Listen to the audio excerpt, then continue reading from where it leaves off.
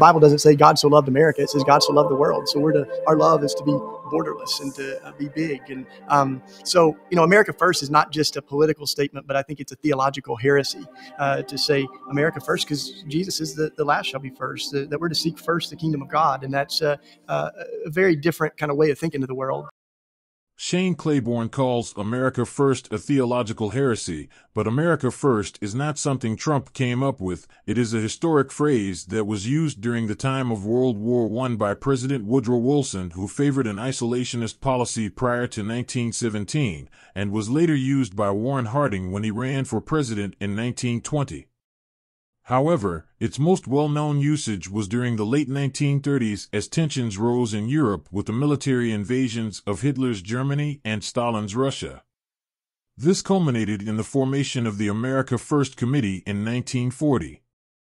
Historian Susan Dunn wrote that this group was made up of a diverse cast of isolationists and anti-interventionists, came in all stripes and colors, ideological, economic, ethnic, geographical. Making up this eclectic coalition were farmers, union leaders, wealthy industrialists, college students, newspaper publishers, wealthy patricians, and newly arrived immigrants.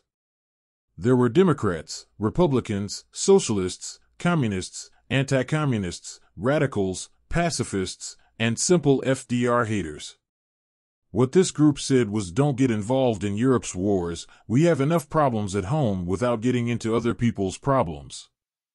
Such a sentiment was not new, as you could see it in the newspapers that criticized President McKinley's war with the Spanish Empire in 1898. The sentiment was that America has problems of its own to deal with. In the case of President McKinley, it was lynchings and violence in the South.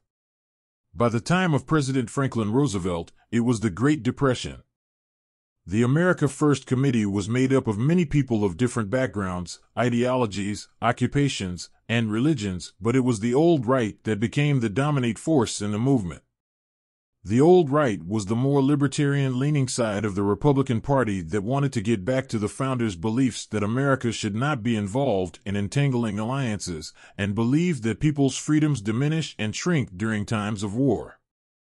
Given that America was in a massive depression, more government spending, an increase in taxes, and men dying overseas, leaving widows and orphans at home, it was not a desirable outcome. This was initially well received by the public, but with the fall of France to the Nazis, its influence began to decline.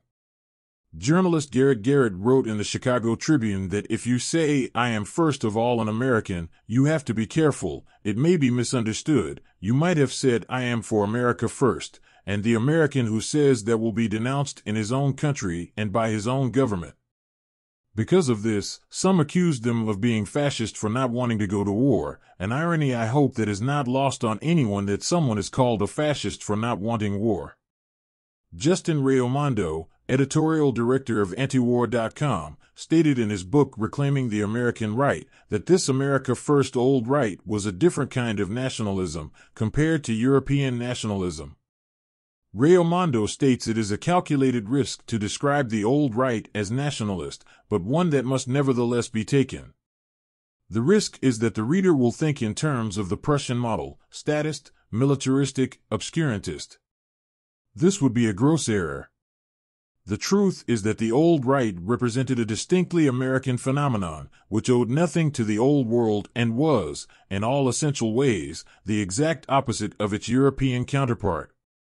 It was nationalism of an unprecedented kind, based not on blood and soil and the need to expand, but on a tendency towards introversion, an impulse to draw back from the world and its endless quarrels. Journalist John Flynn, and leader of the America First Committee, declared almost a year before America's entry into the war that the war in Europe was not a war for democracy, as some had been saying, but a war between empires, for imperialism.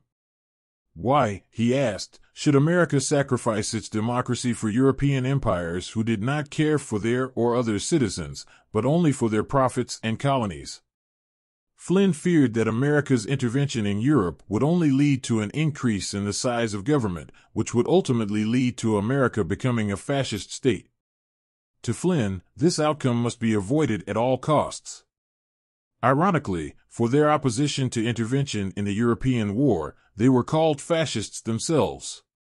Within 10 years, these same men would then be lambasted by the same people for opposing the Korean War and lending millions of dollars to anti-communist groups in Greece and Turkey. To be accused of being fascists and also wanting the communists to take over the world is quite an accomplishment for a movement. Despite this, the America First Old Right was on the brink of victory as its main leader, Robert Taft, looked like he would win the 1952 Republican primaries. Despite winning the most votes of any candidate, Taft was robbed of the nomination and instead, Dwight Eisenhower was named nominee. This marked a great shift of power in the Republican Party from the non-interventionists to the hyper-interventionists, which are usually referred to as the neoconservatives, who controlled the party long after the fall of the Berlin Wall. There is a little bit of irony in how the creators of Postcards from Bablyon criticize conservatives of being militaristic and imperialistic, not an unfounded or unfair criticism, but they fail to discuss the change in foreign policy under Trump's administration and the increased number of conservatives who spoke out against America's ongoing wars and attempts at nation building. While the America First movement of the mid-1900s doesn't perfectly translate over into its current usage, it does bear similarities such as a focus on not getting into entangling alliances that might compromise America's sovereignty, or willingness to criticize America's previous wars and attempts at nation building, or getting into new wars or prolonging current wars. The current movement does differ from its predecessor in that it has no issue with spending more taxpayer dollars on infrastructure or increasing tariffs on imports. But it does show a drastic shift against the old prevailing neoconservative view and foreign policy which the documentary then criticizes in its last chapter, yet this detail goes unnoticed. America First has been called everything from being fascist to be a communist enabler, and now the label of theological heresy is added to the list. The question is there no label that can't be placed on the belief of anti-imperialism?